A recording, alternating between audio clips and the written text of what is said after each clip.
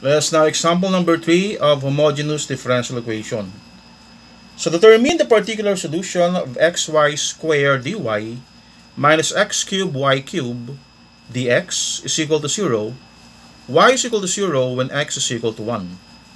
Again, we have to determine the value of m and n. So what is m here? Again, m always goes with the x. Therefore, your m is x cubed plus y cubed. And your n is always with dy. So this is x y squared. Again, in this example, your n is simpler than m. So we have to use again y is equal to vx and dy be equal to v dx plus x dv. Again, substitute this in the original equation. We have x times vx squared dy minus x cubed plus y cubed is vx, so v cubed x cubed dx. But your dy here is, so we have x cubed v squared times v dx plus x dv minus, let us factor out x cubed, 1 plus b cubed x cubed dx is equal to 0. So, multiplying this or expanding this, we have x cubed b cubed dx plus x to the fourth v squared dv minus 1 plus b cubed x cubed dx is equal to 0. Combining terms, this both has the x in it and x cubed in it. So we have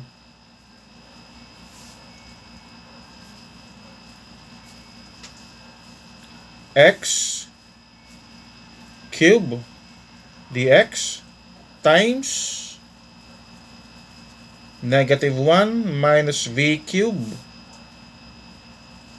plus v cubed plus x to the fourth v squared dv is equal to 0. Or in this case, we have, this cancels out, negative x cubed dx plus x to the fourth v squared dv is equal to 0. Separating the variables, we have v squared dv minus dx over x is equal to c if we're going to integrate this. So we have v cubed over 3 minus ln of x is equal to c. But what is v? V is equal to y over x. Okay? So v is equal to y over x, therefore we have y cubed over 3 x cubed minus ln of x is equal to c. Okay?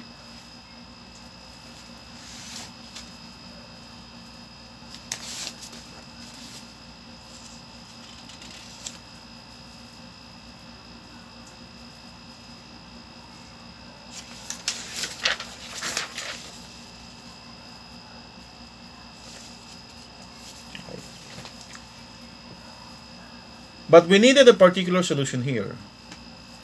Y is 0 when x is equal to 1. So, y 0 over 3 1 cube minus ln of 1 is equal to c. Therefore, This is 0. Ln of 1 is also 0. C therefore is equal to 0.